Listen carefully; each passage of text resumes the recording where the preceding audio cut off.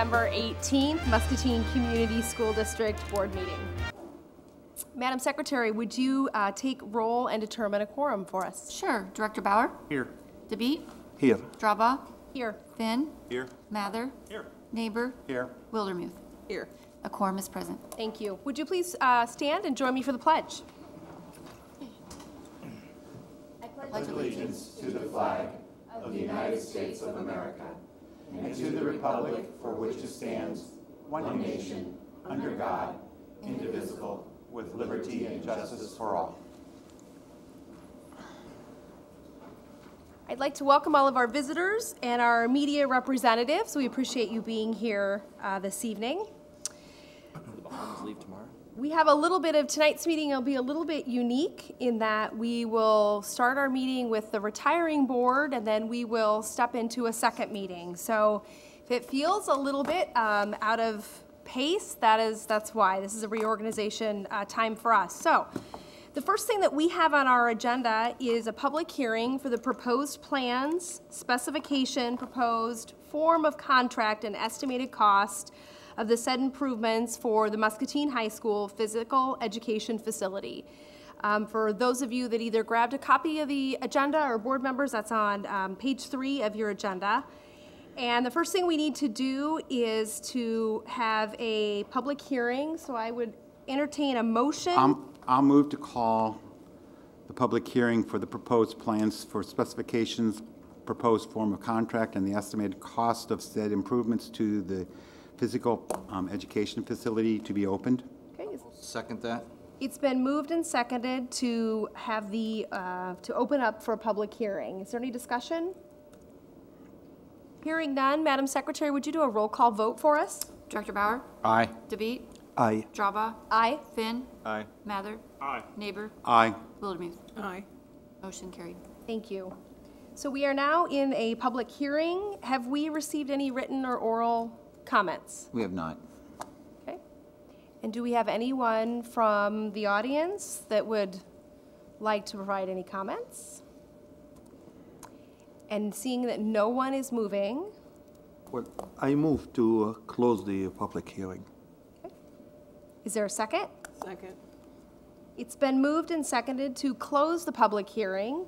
Is there any discussion before I ask for a roll call vote? Madam Secretary? Director Bauer? Aye. DeBeat? Aye. Draba? Aye. Finn? Aye. Mather? Aye. Neighbor? Aye. Wildermuth? Aye. Motion passed. Thank you. Next on our agenda is our Citizens Speak portion of the agenda. This is a time, if there's anyone in the audience that would like to address the board, you are welcome to do so. We would ask that you approach the podium and state your name and address for the record. We also ask that you limit your comments to 3 minutes, and to be aware that per our policy, we are not able as a board to respond to your comments. We are happy to hear them, but we're not able to respond to them in this particular format. And the audience stays quiet again. All right, so doesn't look like we have anyone for Citizens Speak. I do see, though, 3 bright, smiling faces that look like they might be ready to give us a student council update. All right, well, if you would step to the podium, we're anxious to hear your update.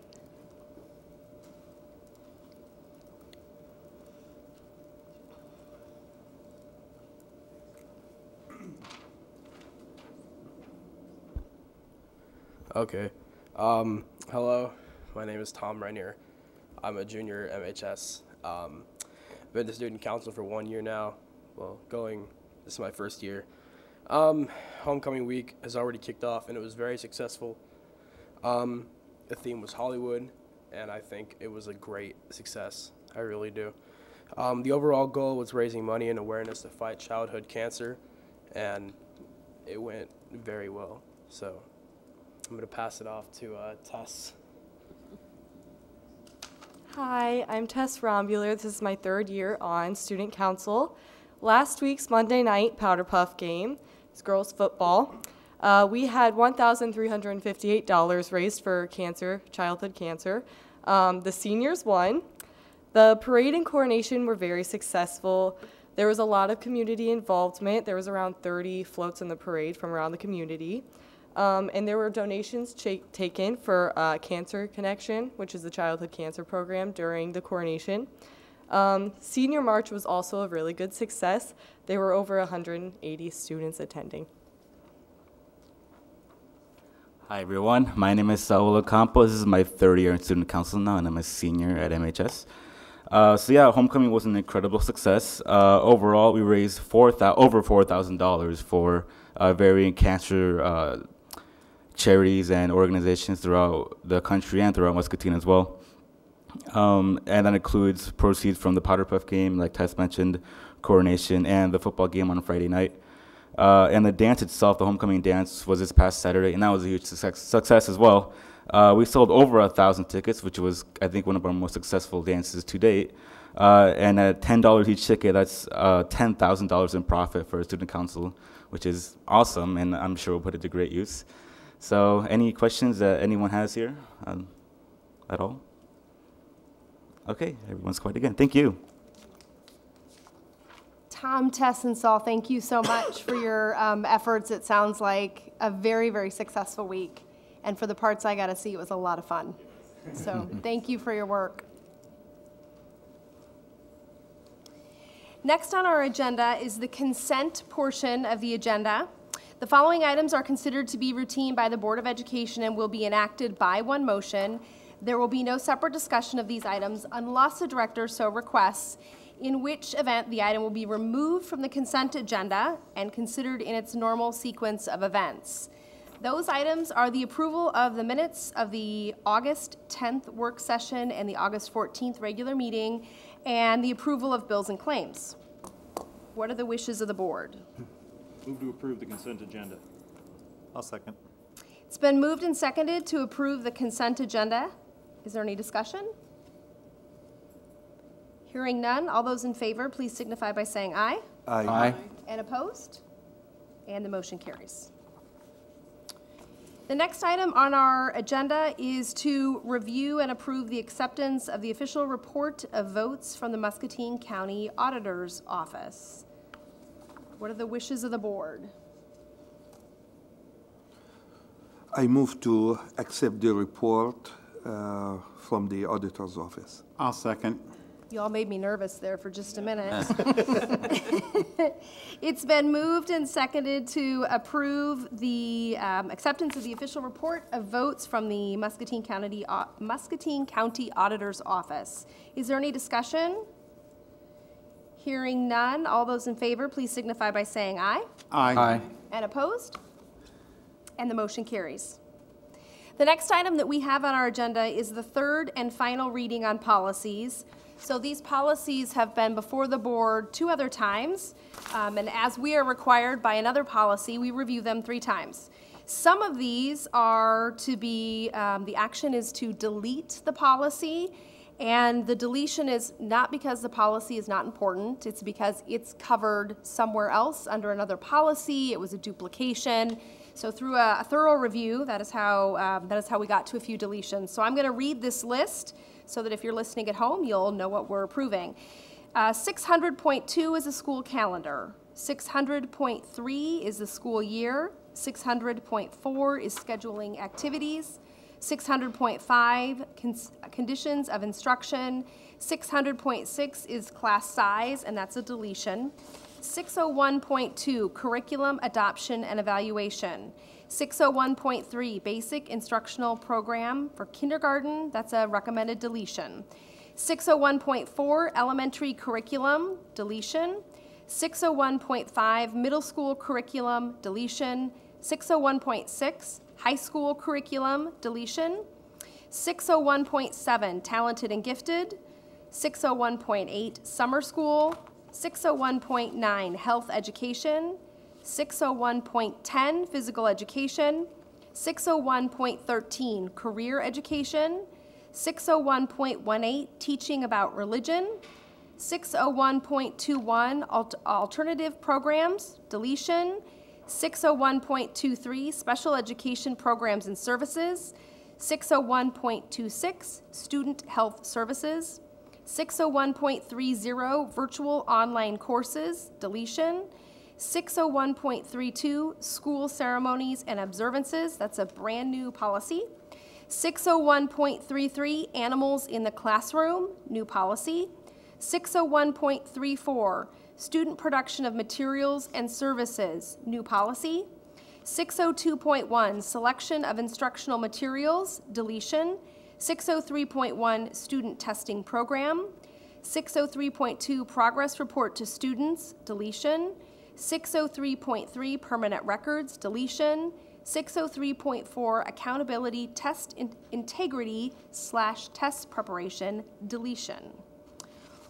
What are the wishes of the board? I'll move to approve all the policies in question. I'll second. It's been moved and seconded to approve all policies as listed in the third and final reading in tonight's board book. Is there any other discussion? Hearing none, all those in favor, please signify by saying aye. Aye. And opposed? And the motion carries. The last item that we have falls under our board target of Muscatine schools will utilize resources effectively and equitably, easy for me to say. That takes us to the review of the June 30 financials. And Tom, I think you're going to lead us in that. Sure will, no problem. So September 15th was a big day for school finance, and we had our certified annual report was due, our special education supplement, and our transportation report was due last Friday. So what is being presented to you tonight is the CAR portion, some selected reports that I pulled out to show you, kind of give you the final unofficial results of 2016-17, and our school district audit for FY17 is scheduled for October 26th, 27th, and October 30th. So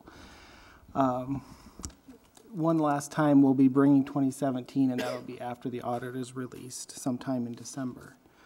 So the first document on page 53 of your board book is what is called the Treasurer's Report, and I would really consider it kind of our fund balance report. Remember, in all the funds except 10, general fund and enterprise fund, it's pretty much a cash basis. So the general fund ended with a 13.6 million fund balance. So that's not spending authority, remember, and I'm going to touch on that in another slide. So we increased from 11, and I did on most of these present kind of how FY16 ended, so you can get kind of a comparison. So we increased in the general fund from 11.8 to 13.6. Obviously, we spent less this last fiscal year than what our revenues were, which is always good. And the other thing I'll point out is our enterprise fund, which is our school nutrition fund. It does have a positive, the balance in the black there. I know we've been working out of several years of spending more than what we were taking in the enterprise fund. And also, if you remember, that is the fund where we have to make some required GASB entries for IPERS and for other post-employee employment benefits. So the beginning fund balance of minus 75,000 is kind of misleading because of those entries, but we did end up with a positive balance in nutrition, and about around 900,000 of that is unreserved, undesignated, and the rest would reducing that 900,000 is because of IPERS and OPEB. So I'll go on to the next page, page 54 of the board book, is the summary of our balance sheets for all of our funds. If you notice there, it's just what I've highlighted is our current assets on line 9, current liabilities on line 26, and our ending fund balance on line 41. And I'll point out that in the general fund, the 13.6 million that I showed you on the first page, 1.1 million of that is restricted. And the difference there being there's state categorical monies that we get that if we don't spend them all, we have to restrict them and use them going forward, such things as teacher quality money, Iowa Core money, statewide voluntary preschool. Those are examples of those restricted funds. So that figure is down a little bit from the prior fiscal year. So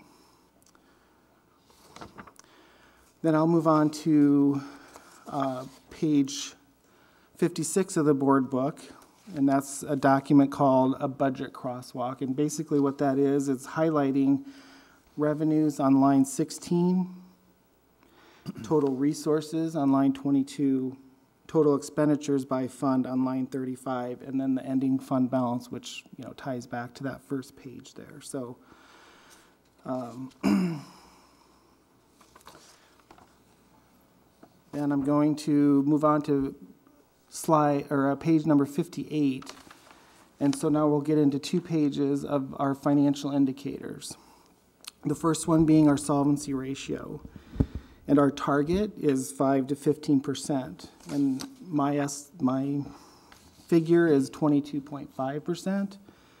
So we're obviously in a good position. A lot of that is due to the cash reserve levies that we've put into the last several years. And if you remember, for fiscal 18, we had to just scale that down quite a bit because there is a statutory limit on cash reserve, and we have met that.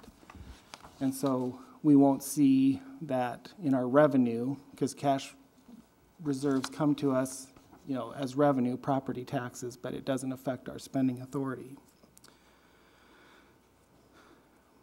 And a lot of other things could affect our solvency ratio. What happens at the state level could affect that. But we are in a fairly good position on that financial indicator.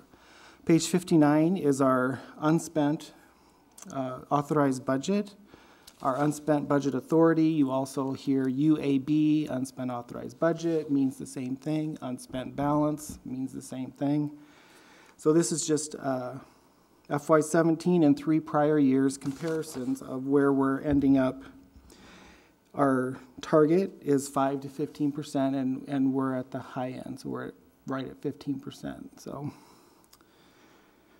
and it's just something to monitor because we don't want to increase by that amount every year because then we're not spending the authority we're generating for that fiscal year. So it's just something that I've talked to the administrative people about, and so we'll.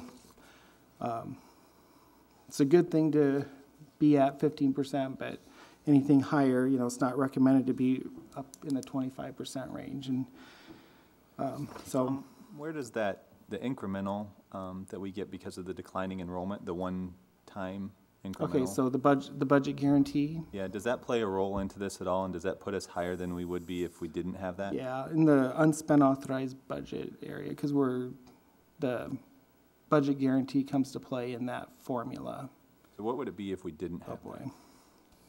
I wouldn't be able to tell you right off the top of my head, but I would be glad to get that to you. That was like $1 million and something? Or? Yeah, I can't remember what it was this year. I'd just be interested to know what it would be without that. Sure. So the budget guarantee, where would we be if we didn't do the budget guarantee? If we didn't get the 1 year, Okay. And the last slide, page 60, and this is just the document that,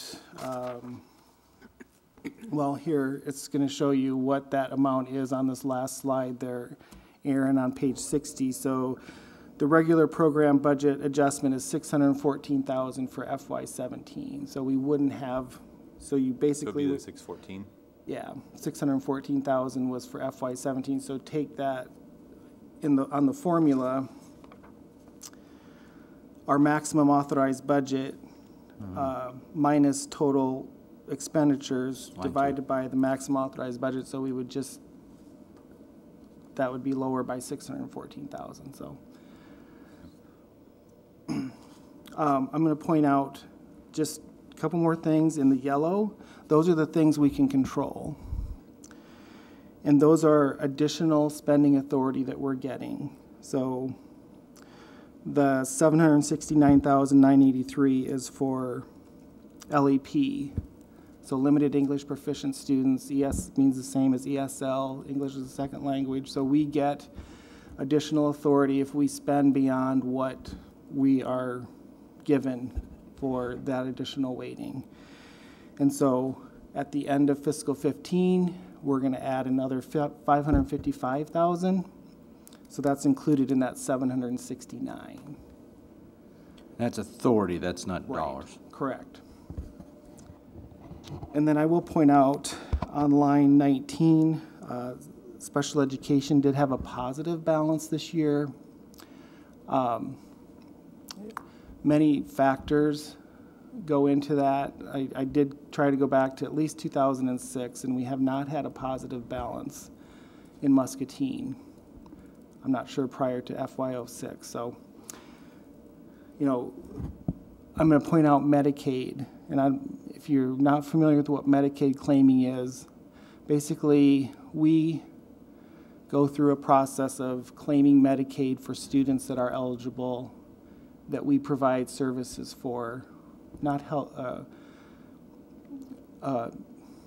educational services to students with health IEPs or behavior IEPs. So basically, and this is, you've probably heard about Medicaid at maybe ISB convention or something, but we do claim quite a few dollars, and we're just getting federal dollars to replace the state dollars, basically, because we get federal money, we incur the expense. Instead of using state dollars, we're claiming so that we can get federal dollars to replace that. So a lot of times Medicaid claiming districts that have a large negative balances for special ed use Medicaid claiming to kind of dig themselves out of that negative balance. In our district, we've been fortunate that we haven't had to use Medicaid claiming for that. So we're kind of using Medicaid as getting federal dollars to replace state dollars. So we will have to be sending some of those state dollars back by about $135,000. So don't be alarmed that we're losing spending authority. We're just increasing our miscellaneous income. So that figure in yellow, 4.3 million, kind of adjusts itself out. So do you think we'll get a thank you from I'm the pretty state sure for not. that? No? Okay. Yeah. Tom, So do you anticipate the MCOs having any impact on those numbers? the who? The managed care organizations regulating the states? I wouldn't know. I wouldn't be able to answer intelligently about Okay. that, sorry. Another question I have, I'm looking at the Pebble Fund year end and beginning balance, and I know in 2016 we went up just under $1 million, and now we're down 700,000. Is that primarily due to the final Jefferson payments? Okay, so it might be due to a change in finance directors, because really all of our capital projects Saying could Gene come. walked out with 700 grand? No, I'm sorry. There was a bonus. Classifying where you take let me rephrase that. So classifying where we code capital expenditures out of one fund or the other, because they're both really can be used for the same purpose. So a lot of it has to do with Jefferson, and I kind of like to, when we give reports on total capital projects. We don't really separate out PEPL versus SAVE. Sure. So that is a large, Jefferson is a big reason why our overall capital projects numbers are what they are. So the 3.2 million jump in SAVE somewhat, or actually more than offsets that Pebble decline. So, yeah. What are we looking at projecting in terms of change in the coming year on both the Pebble and the SAVE funds? I don't have the forecast in front of me, but I know, anticipating the expenditures, we're going to have at least 2 million or so probably for this PE project. I think that's what the estimate was. When are those ones that bill going to come due? I know we'll pay that in tranches, but when are those all going to be coming out this fiscal year? It's probably, I'm guessing it's going to be over this year and next year, probably majority of it next year. Okay. Yeah. Done this year. It'll be done this year, right? It'll be done this year. It'll be paid out of this year's. So. It'll be paid out of this year's. I don't 'Cause know. it'll be done. Construction timeline, so. Sure. Yeah. Okay. Thank you. Yeah, no problem. So, that's it. Any other questions for Tom? Thank you. Another Yeah. good year. Yeah, thank you. Always see what we got to deal with this fall. Yep. Well, the good news is we have some capacity to weather some things. Yes, exactly. That's where we want to be. So at this time, I would entertain a motion. We will have an adjournment of our retiring board. We will then step into a new meeting with the new board. And before we have that adjournment, I would just like to thank Randy Neighbor one more time for his years of service and dedication, both as an educator and time on the board. Well, thank you. I certainly have learned a ton from you, so I appreciate you sharing your time and knowledge and efforts with all of us. Thank you. And I'd move to adjourn the retiring board. Is there a second? I second All that. those in favor, please signify by saying aye. Aye. And the motion, and opposed? And the motion carries. I think he pushed that off. I did that very quickly. Thank you, Randy. You're welcome. Thank you. We'll do a short transition. You're worse than a landlord. Are you still gonna bring us dip and stuff? Munchies? Maybe. That was part of the deal. His Monday nights are free now. On one of those work sessions that, When you don't have anything better and to I'll do? make sure there's some gluten-free. Thank you. There you go. Very, thank you. So when you're pushing snow while we're meeting, just come right up the hill. Right. We'll be there for you. Thanks, Randy. Thanks, Randy. Thank you, Randy. Thank you, Randy. So as Randy leaves, we welcome our newest board member, Toby McCarter. And you don't get to pick where you get to sit tonight. That's your only option right now. Actually, you don't get to pick any night. Lisa Well, takes that's care of right. Lisa will assign your seat. Unless you but- get here before me. There you go. There you go. So Toby, welcome. We're glad to have you here. Thanks for having me. I am now going to turn over our meeting of our new board to our Madam Secretary, who will run some of the official pieces that we need to get done. Great, good evening. I now call the organizational and annual meeting to order, and our first agenda item would be the administration of the oath of office to our newly elected board members. So if I could have Tim, Tammy, and Toby stand up. Raise your right hand.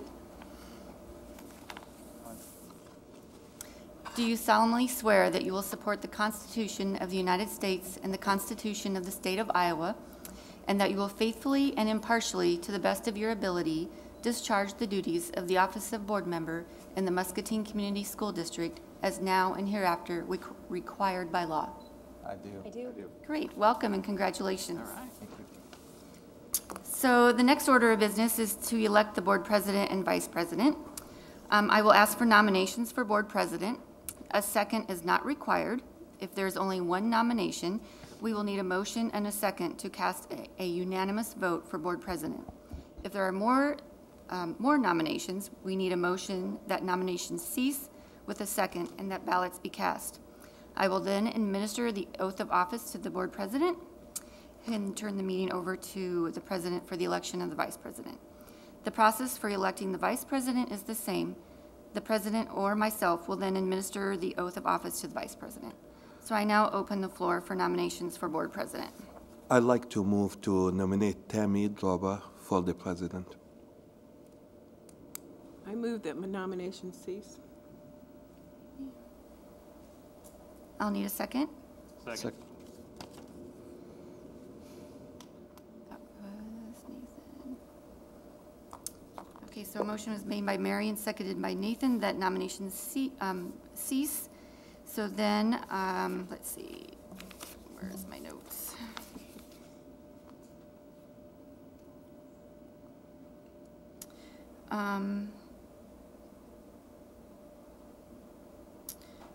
Okay, so then I need a motion and a second to cast a unanimous vote for Tammy as board president. I'll move to cast the unanimous vote for Tammy Drawball as board president. I'll second. All in favor, say aye. Aye. Aye. Opposed, nay. Motion passed. Congratulations, Tammy. Thank you. So I will now administer the oath of office for the board president. Do I need to stand?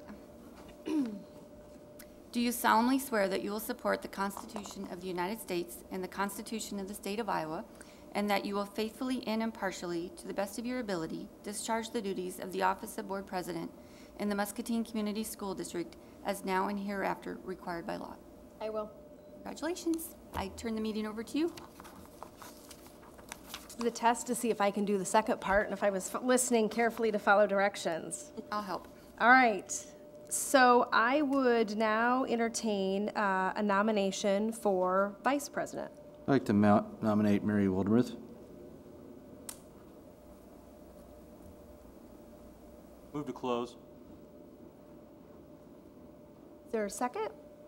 A second. So it has been moved and seconded to nominate Mary Wildermuth to the office of vice president. I believe then I need a motion, a second motion, to cast a unanimous ballot. I move to cast a unanimous. Okay. So it's been moved. Is there a second? A second. It's been moved and seconded to then cast a unanimous ballot for vice president as Mary Wildermuth. All those in favor, please signify by saying aye. Aye. And opposed? And the motion carries. Do you want me to do the oath, or do you? I'll do the oath. Okay. All right, we're gonna stand up and look at each other. Yeah. I set up these papers. Script. No. Was that a test? All right. Mary, do you solemnly swear that you will support the Constitution of the United States and the Constitution of the State of Iowa, and that you will faithfully and impartially, to the very best of your ability, discharge the duties of the office of Vice President in the Muscatine Community School District as now and hereafter required by law? I do. Congratulations. Thank you. I'm glad that was big print. Thank you. All right. So next on our agenda, Madam Secretary, thank you very much for that. Next on our agenda, so again, this portion of our meeting, it is our annual meeting, it is our reorganization of the board. We will, with our several pieces of business that we transact each year. So the next item, we can do this individually if board members would like, or we can do this all in one motion. So I'm going to read through what the items are, and board members can decide how you would like to handle this. So our next piece of business is to appoint Lisa Mosier-Bunn as our board secretary, appoint Tom Anderson as our board treasurer, designate First National Bank, CBI Bank and Trust, formerly Central State Bank, and Community Bank, all of Muscatine, as official depositories of district funds in the amount of $20 million each. Appoint Stanley, Landy, and Hunter, Allers Law Firm, and Lynch, Dallas, PC as counsels to represent the school district in legal matters on a time basis. Designate the Muscatine Journal as publication of record. Designate Bonesack and Frommelt as auditor of record. Approve the statement of the board's review and support. That includes discipline policies. It also includes the co-curricular and extracurricular programs, the board's annual review, and the approval of the district's discipline policies and their support for co-curricular and extracurricular activities, and to appoint the district compliance officers, and those are listed on page 67 of your board book. What are the wishes of the board? I move to appoint, designate, and approve items 4A through H. I'll second that. It's been moved and seconded to approve items A through H, the long list that I just read, as presented. Is there any discussion? Hearing none, all of those in favor, please signify by saying aye. Aye. And opposed? And motion carries. The next item on our agenda is the organization of the board. So there's the first item is the board meeting schedule, which is for 2017-18 year, and that is on page 68 of your board book. Jerry, do you have any comments that you need to, would like to add to Well, that? just that the work sessions, we're going to move around to different buildings, and that way board members will get a chance to see some places maybe they haven't been in for a while, and we will also try to highlight specific programs for that night for the board. So Glad to see I that. think it'll be good for us to be out there and get in those other buildings. I agree, and it's a great chance to see the building. So those are all listed, the date, the time, if it's a regular meeting and or if it's a work session, those are listed, and then the location as well. The only exception on the 2 and the 2nd and the 4th is just the March 5th meeting, which is due to spring break, correct? Yeah, correct. Correct.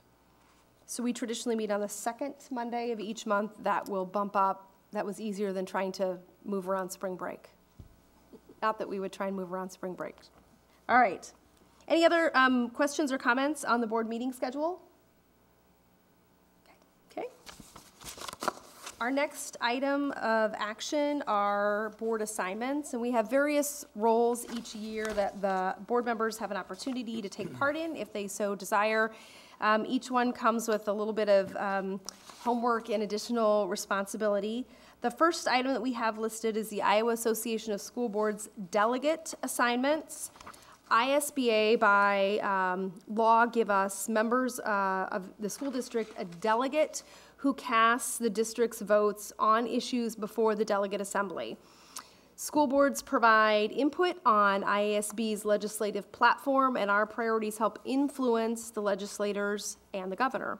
The annual meeting of the corporate and delegate assembly will be held at 9 a.m., and it's Wednesday, November 15th at the Iowa Event Center in Des Moines. That is part of the Iowa Association of School Boards yearly conference as well. This is something in the past, I've done it, Tim's done it. Nathan, have you been a delegate before? I think it was an alternate one year. Okay, so there are several of us that have done this. What are the wishes of the board? I'll make a motion to have Tammy Drawbaugh be their delegate representative. Is there a second? I second that. So it's been moved and seconded to have Tammy Drawbaugh take that role, and I'm happy to do that. Is there any discussion?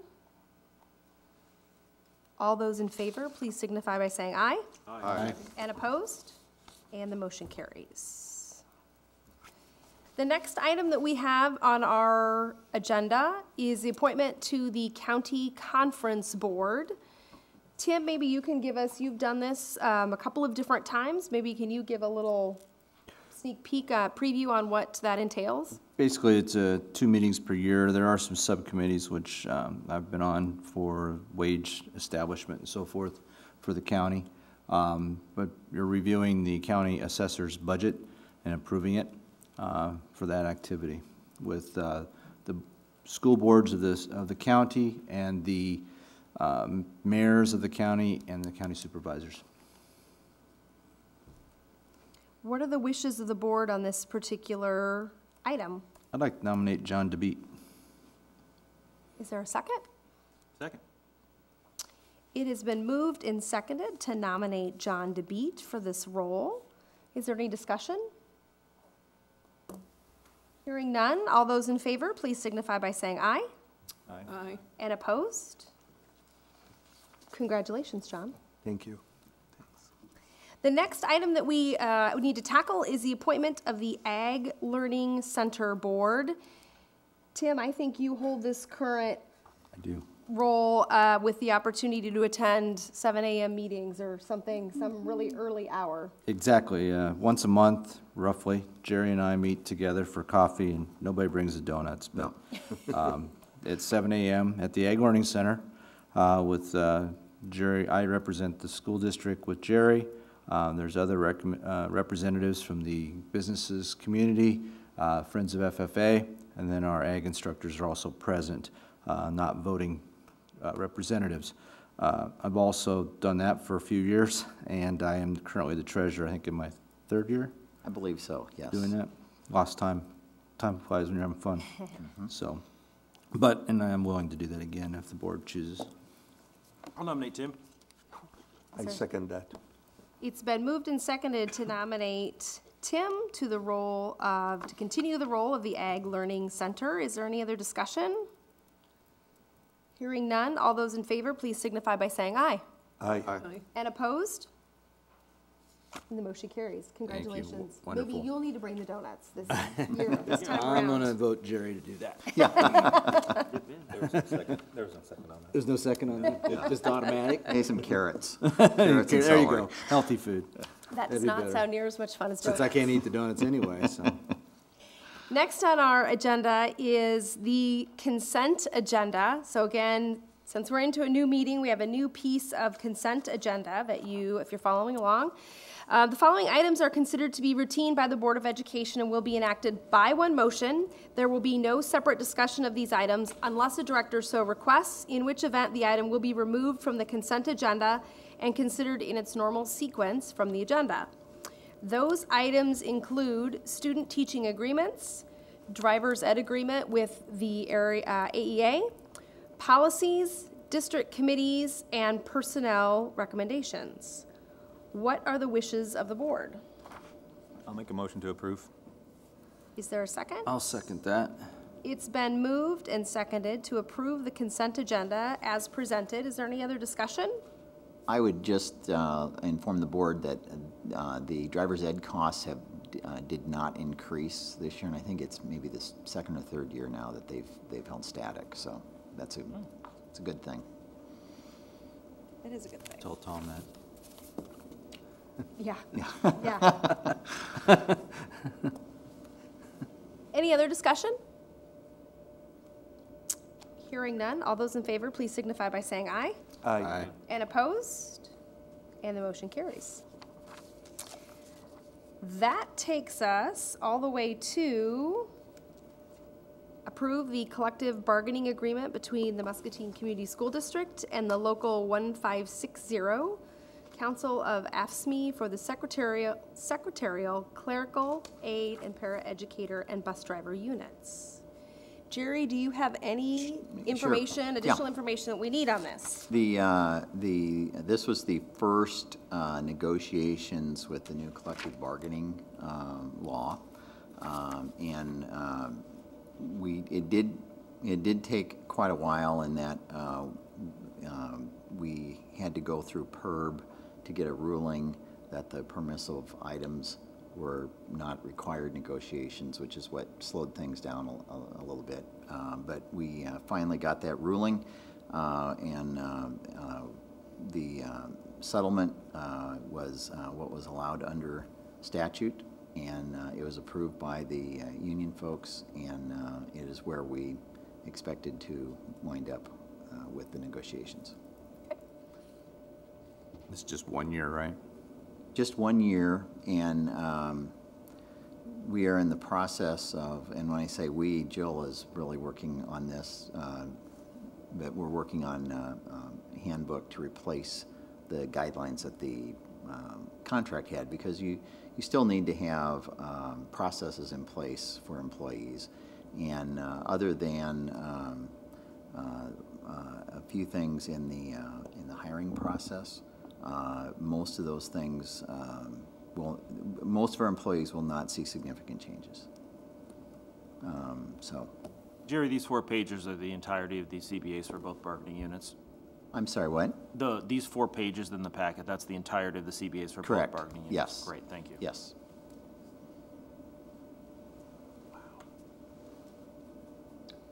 I'll make a motion to approve the collective bargaining agreement between Muscatine Community School District and Local 1560 as presented. I second that. It's been moved and seconded to approve the collective bargaining agreement as presented. Is there any other discussion? Hearing none, all those in favor, please signify by saying aye. Aye. And opposed? Motion carries.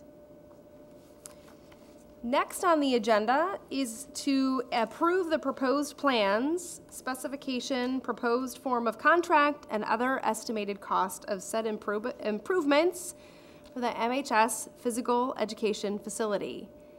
And I'm guessing that Tyler is going to share some information with us. Very much so. Accompanied with Jeff Miller. Jeff is really the technology person here, I would guess. Jeff, how do I plug this in? If you need power, I can unplug. No, I'm good. Let's just see if we can wake the TV up enough.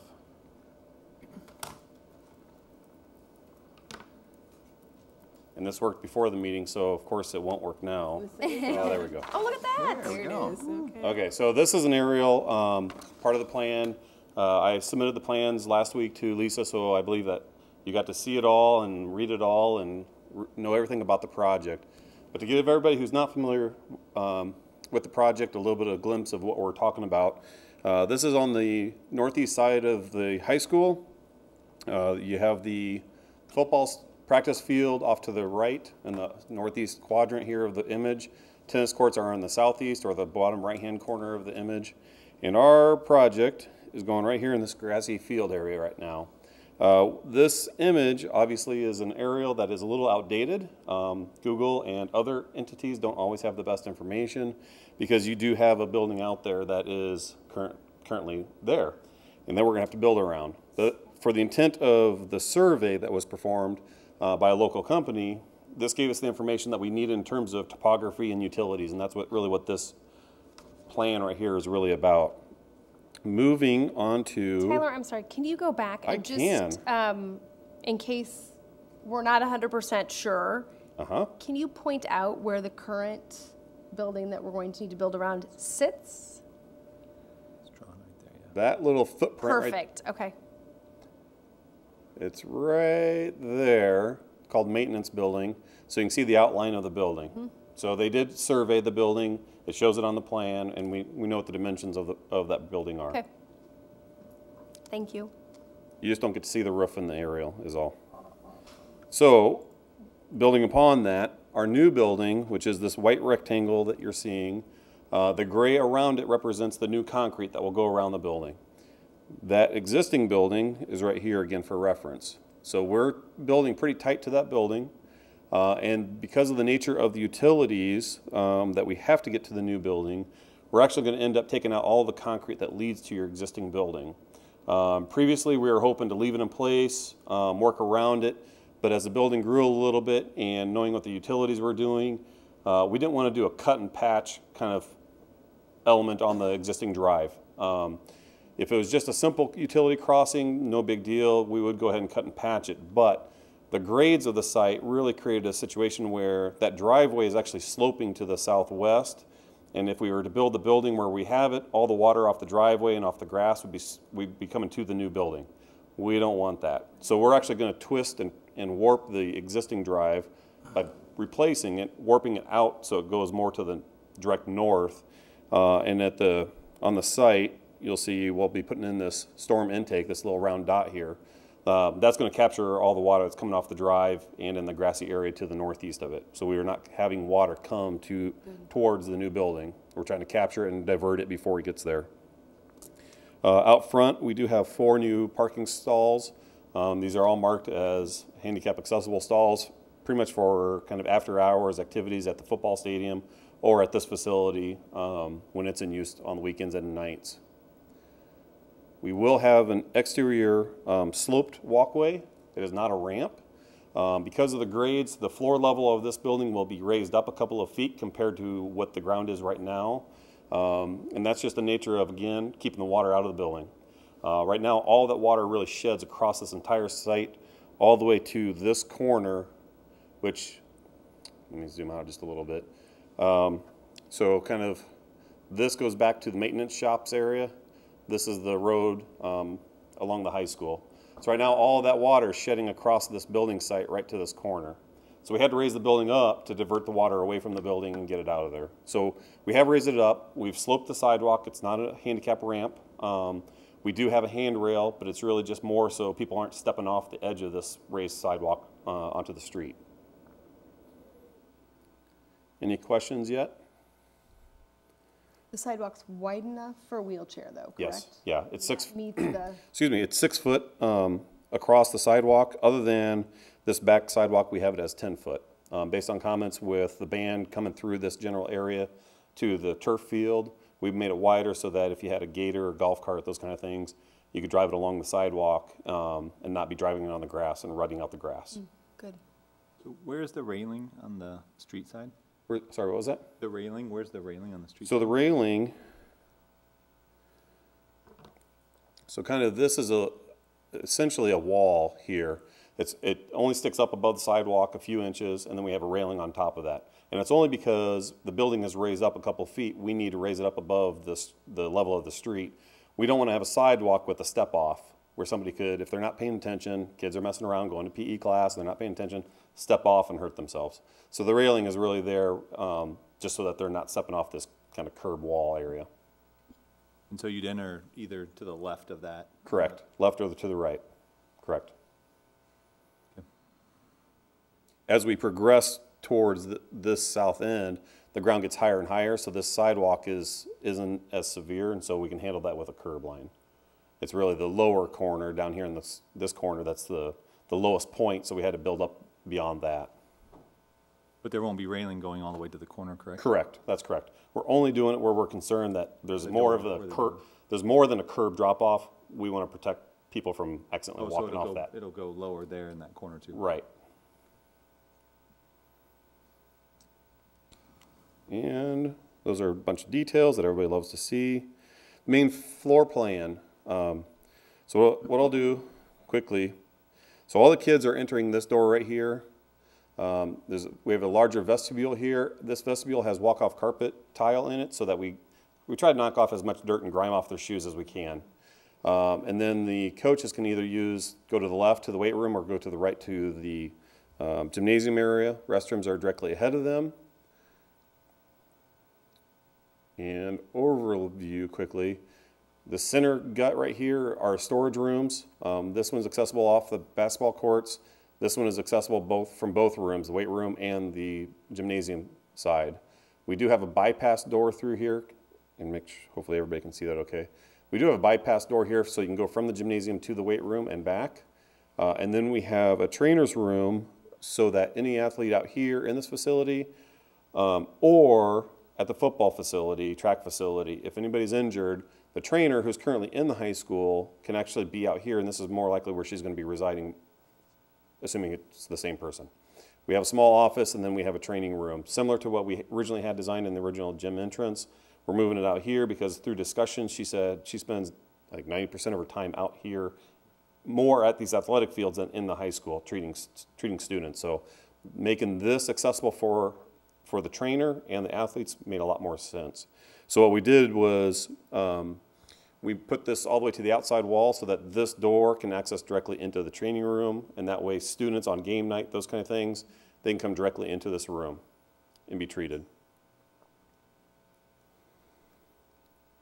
The gymnasium area, we have 2 basketball courts along with volleyball courts, and then from there we have 12 different hoops. So there's hoops here. A little circle with a line is to represent an overhead basketball hoop. All of them are retractable, so they all extend up into the ceiling. We have gymnasium curtain, divider curtain, which is this nice squiggly line down the middle that will be retracted up into the ceiling or put down. That was a big wish among the PE instructors to have that division so that they can have 2 different activities occurring or 2 different classes occurring within the same facility. We have drinking fountain out there along within the weight room. And then in the weight room area, what we're showing is on this kind of north side, we have some storefront, big large windows here, here, and then here. These all face the football stadium, so that at night, a little bit of safety glow inside the weight room. You should be able to have all of the citizens be able to see into this weight room. So that way you can kind of see, hey, this is a nice athletic facility. There's weightlifting equipment in there. At the very front of this is the artificial turf area, the full length of it. Based on discussions, that was really a desire. The facility that a bunch of the instructors and coaches and some of the board members went and toured, that facility had the turf just on this distance along the narrow side of the weight room, and then it overlapped onto the gymnasium court. Well, through discussions, they really needed this full length of the building to have as much acceleration and deceleration time for their athletes to train on. From there, so that's an artificial grass turf area. From there, the remainder of this flooring in the weight room is a rubberized weightlifting floor about an inch thick.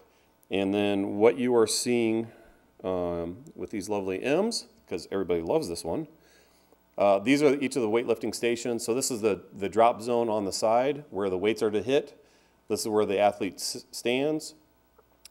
These are all cut into the floor. And so to help understand the cost of the project and what may be a wish list item, all of these M's, including this M that's painted in the turf, these are right now listed as an alternate because the other facility that we looked at had similar things, and their laser cut-in logo was a little bit more intricate than this one is, but it was still $40,000.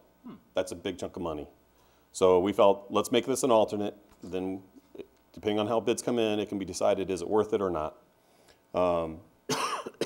So that is the building in the nutshell. We do have ground-mounted rooftop units for the heating and air conditioning. So we have 2 units out here for the weight room, and then on the southeast side, 2 units here for the gymnasium. We have LED lighting throughout. We are not doing geothermal. IMEG, who are the mechanical electrical engineers, they did a life cycle cost analysis and said, no, this doesn't make sense, it doesn't pay out enough.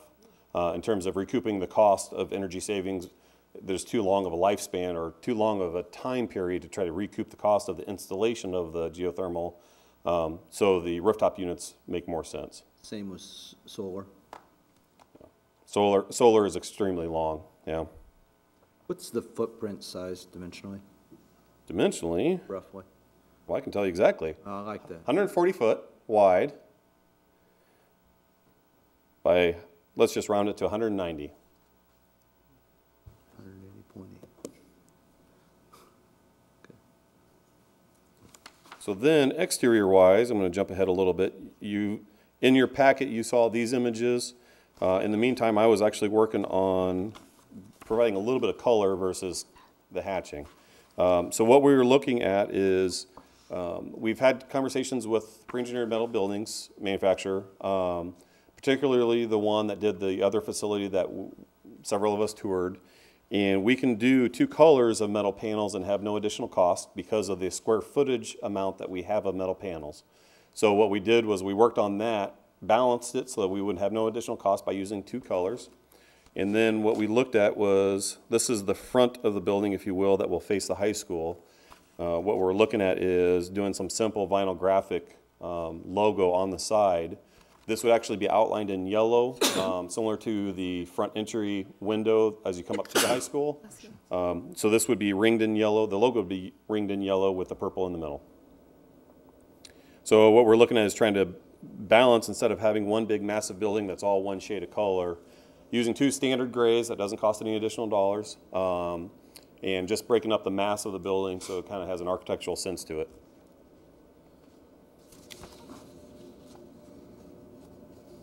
So these are just sections through the building so you can get an understanding that the weight room is over here on the right-hand side, and then the gymnasium is here.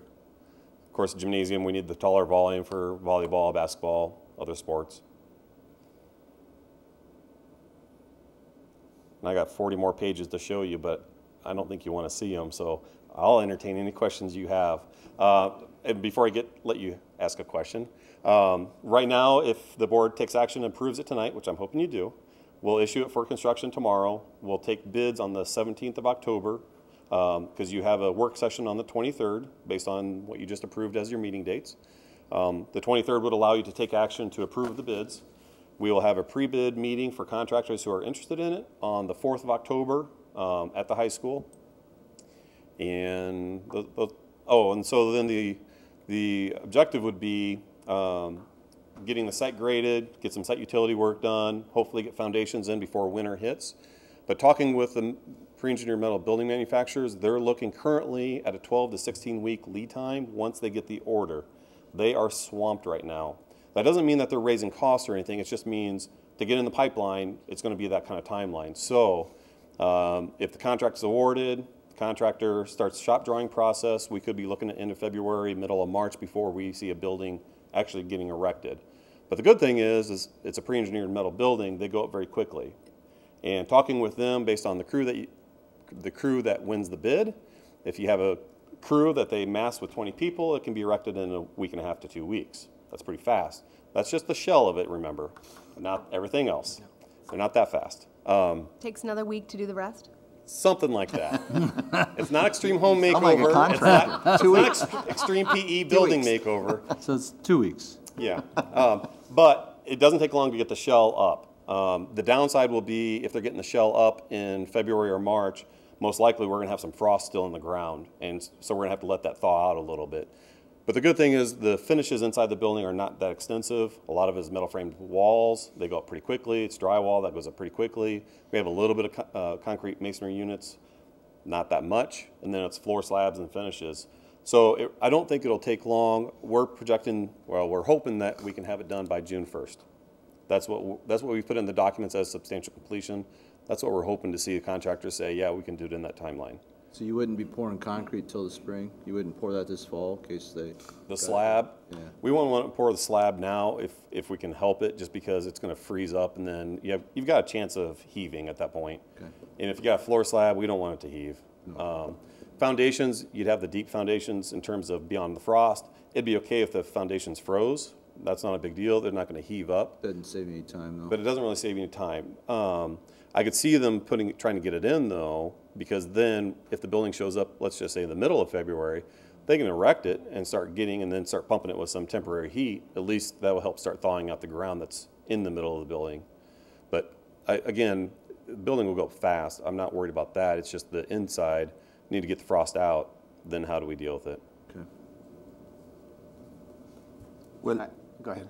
No, go. Are there ceiling fans or any sort of ventilation? There is. So let me jump to mechanical drawings, because those are just a thrill to look at. Okay. So here we have 4 fans in the weight room, and then we have 2 fans here and here. We have ducts through. We have fabric ducts, which are round ducts that will supply air. I think I jumped past it. That will supply air throughout the facility. The ceiling fans are really just to help circulate that air so that there's some movement of air. Thank you. Yep. Well, I have a couple points here. Number one is, first of all, like the selection of the 2 shades of gray. That's fantastic. I mean, that's really, I mean, when you look at that, it does bring that building up by using 2 different colors. So thanks for thinking about this. The second thing is, you know, it's great because it's a new addition, new building that we can add to the existing buildings. And the third point is, you know, we're saving some money to hopefully move around and put it into the science labs and so on. And I don't know if there is any other questions or not, because if not, I would like to move to approve the proposed plans. So for that. I had one quick question. Yeah. Oh, go ahead. The interior of the gym, I know the school we visited had kind of a dent-free covering. Is it the same thing? It is. We changed the design a little bit. That facility, they showed a plywood back up to the abuse-resistant drywall, which is what that layer is, that if you hit it with your hand, you're not going to, that sounds more you're going to be going to the hospital. They used plywood, but then they had to have a change order because they had to make it fire-rated plywood. They didn't anticipate that. And to no fault of them, it's just sometimes that's the way the local jurisdiction, having authority, will say, no, it needs to be fire-rated. Fire-rated plywood is pretty expensive. We didn't want to go that route. So we had several conversations with some drywall installation companies, and we told them, here's what we're trying to do. And they said, you'd be better off and more economical if you just put a layer of standard drywall behind the abuse-resistant drywall, because you're going to get the mass there. The abuse-resistant is going to take the brunt of it. The second layer is just to kind of help that flex at all. So you'll still have the same abuse. We are taking it up 8 feet in the gymnasium, and then above that, for instance, on the tall walls inside the facility, that's the tall walls that separate the gym from the weight room. Above 8 feet, we're going to standard drywall for both layers, because abuse resistant is expensive, we didn't see any reason to put it up above 8 feet because hopefully nobody's throwing something that hard that high. We're more concerned with bodies hitting it and breaking through the drywall, not necessarily baseballs. Okay. Thank you. I'll second the motion. It has been moved and seconded to approve the proposed plan specification, proposed form of contract, and other estimated costs of said improvements for the MHS physical education facility. Is there any other discussion? Two other questions. Number one, first, and maybe I'm just missing it. I didn't see a cost in that 45-page thing. Where's that set forth, the estimated cost? That was based on previous discussions, so our estimated cost is $2.9 million.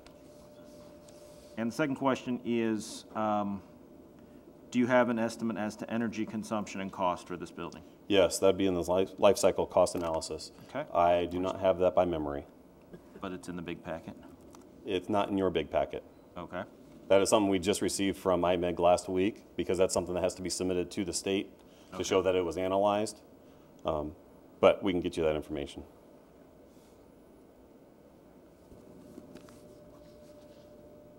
Any other discussion? Well, the other thing that I think might be worthwhile for the board to hear now is that, you know, that this is the building part. Then the outfitting of it. We would also want to put that out for bid for equipment and, you know, all those kind of things. And I think Jeff has some information about that. But we would want to pursue that also prior to. Oh, it's mine now. Yeah. Good evening. As Jerry stated, there's basically two parts to this this plan. There's the building itself, and then basically furnishing the weight room end of the building. So with that being said, I'll just go through a little bit of this. The second part of this PE facility is that Tyler just got done talking about. We will be coming back to the board at a later date to have the approval for weight equipment, which I can't give to you right now because, number one, we haven't approved the building, but number two, I need to work with the PE department and the AD department to figure out and determine what their needs are. After we do that, then I will get with PowerLift, who is a supplier of the weight equipment we have right now, to help come up with some specs for the weight equipment and how it goes down. I can tell you one thing that will be in the specs for sure is whoever receives the bid or whoever bids on the specs will be required, A, to move in any existing equipment we have to the new facility, B, obviously move the new equipment in and put it in place, and C, either buy or get rid of the equipment we do not need. So it's no burden on any of our folks or anything like that. With that being said, we basically, when we've gone through this process of this building, we figured anywhere from $350,000 to $500,000 for weight equipment.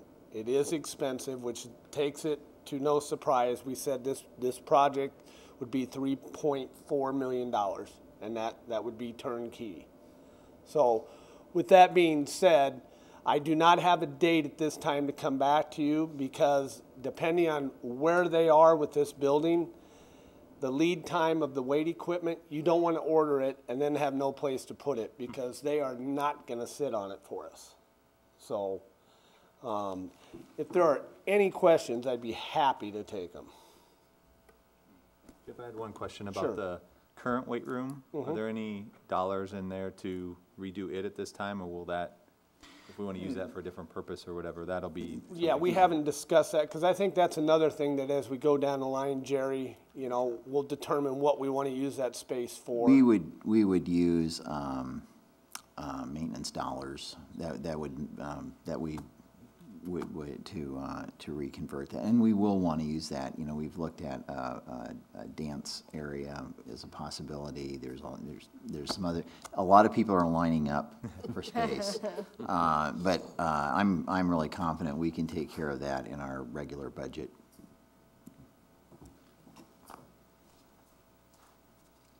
Any other discussion? I'd just like to say, I think this is obviously a beautiful building. It looks very well designed.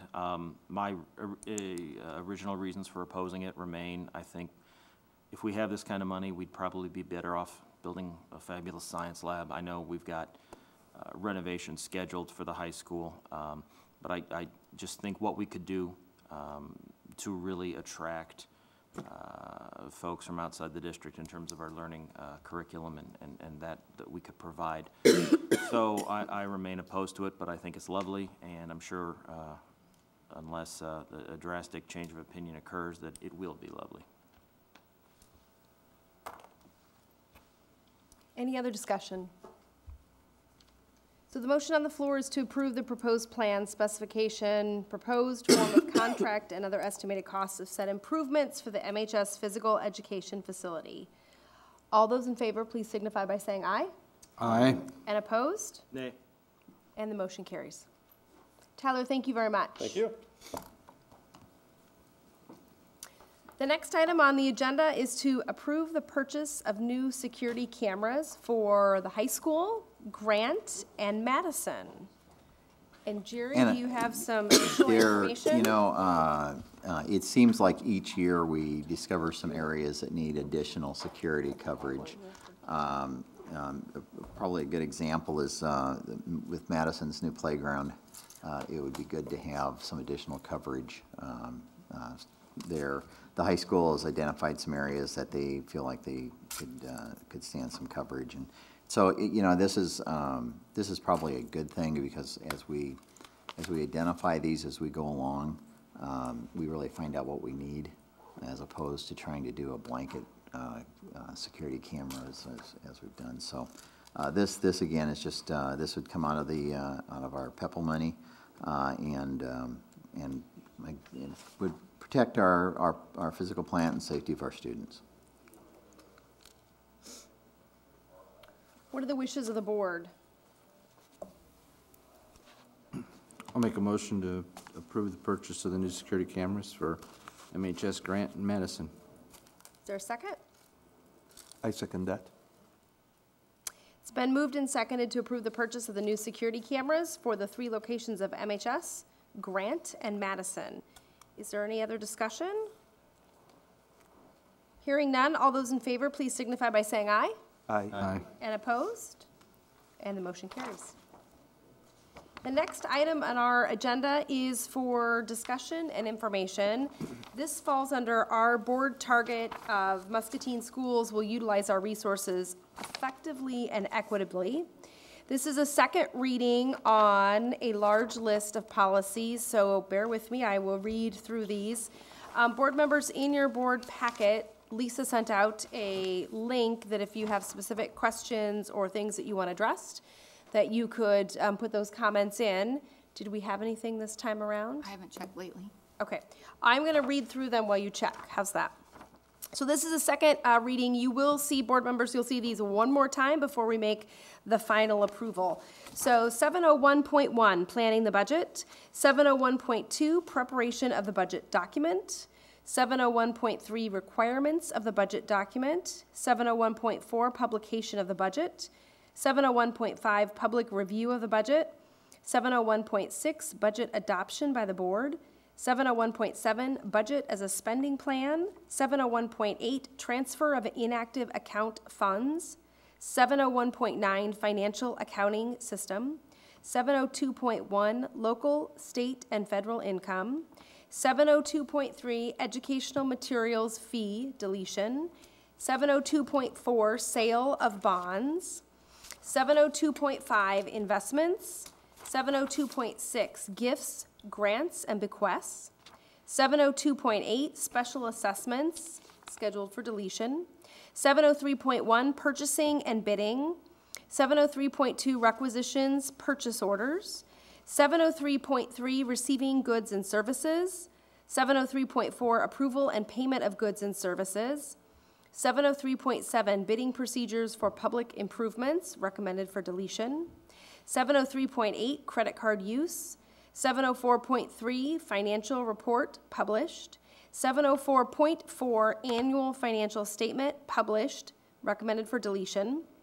704.6 inventory, 704.7 intangible assets, deletion, 704.8 GASB 45, 70, it seems easier to read the acronym, 705.2 personal records, which would move to the 400 series, 705.3 student records, deletion, 706.1 insurance program, 708.1 school food program, that's a new policy, 708.2 free or reduced cost meals eligibility, new policy, 708.3 vending machines, new policy, 709.1 student school transportation eligibility, new policy, 709.2 student transportation and extracurricular activities, new policy, 709.3 summer school program transportation service, new.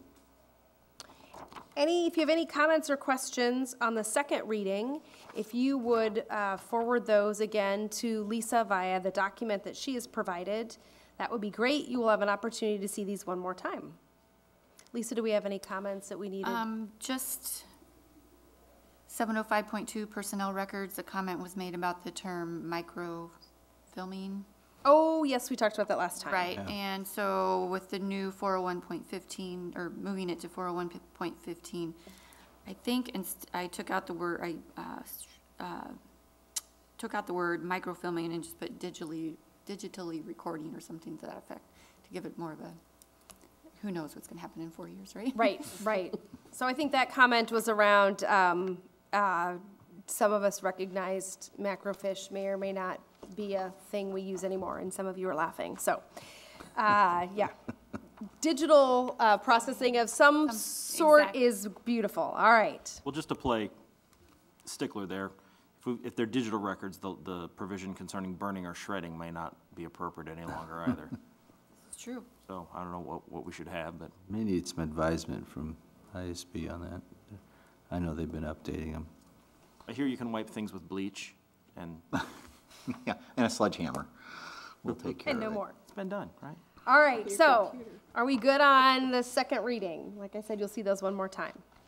So this is the first reading of the next set of policies. And again, to make sure that those that are at home, I'm going to read through this list that the board members have. You will see this same list 2 more times. So if you read through them again and you have questions that you didn't have the first time, that's okay. Again, utilizing the document that Lisa's created, we can submit all of those questions that we have. That list of first reading on policies is 401.15, personnel records, and that is moving from a 700 series, a 705.3. 803, disposal of school equipment. 805, crisis management and response plan. 806.1, buildings and sites long-range planning. That's a new policy. 806.2, building and site surveys, new. 806.3, educational specifications for building and sites, new.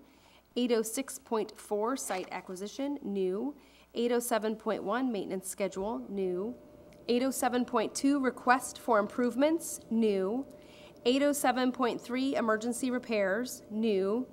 807.4, buildings and site adaptation for persons with disabilities, that's new. 807.5, vandalism, new. 807.6, energy conservation, new. 808, lease, sale, or disposal of school buildings and sites, new. 900.1, tobacco nicotine-free environment, that's scheduled for deletion. 900.2, release to news media, internal unit news. 900.5, visitation by students, adults, groups, or agencies to the school district. 900.10, news conferences and interviews, new. 900.11, live broadcast or videotaping, new. 900.13, advertising and promoting, new. That is our list of reading on the first policies. Does anyone have any questions or concerns on that first reading of that lengthy list? All right. That takes us to our announcements. of upcoming events that we have. September 26th will be our annual Progress Breakfast. That will be, will begin at 7:15 a.m. and that will be at the Administration Center at 2900 Mulberry. And our next regularly scheduled board meeting will be October 9th. We'll be meeting at 7 p.m. and we'll be back here in City Hall. There's also an ISB session for new board members, or all board members, October 10th in Mount Pleasant. Yep. So, and they're very good to go to. And there are a couple of us signed up, so if anybody is interested in going, if you will let Lisa know, she can sign you up and we can certainly do some carpooling if that's of interest. And there was another AA session that was October 4th, I believe, that you sent to us today. Up The in that Bettendorf. banquet. Yeah, speaking- banquet. Yeah, Tom Downs. And Lisa, you need to know about that one sooner than later. Yes, by next Thursday, that's what I was told. All right. By Monday. You should let Lisa know by Monday if you can attend the October 4th AA session. Any other announcements? If not, I would entertain a motion to adjourn. So moved. Again, I was a little worried there for just a minute. Is there a second? I'll second. It's been moved and seconded to adjourn. All those in favor, please signify by saying aye. Aye. And those opposed? And the motion carries. Thank you very much. Thank you. Thank you.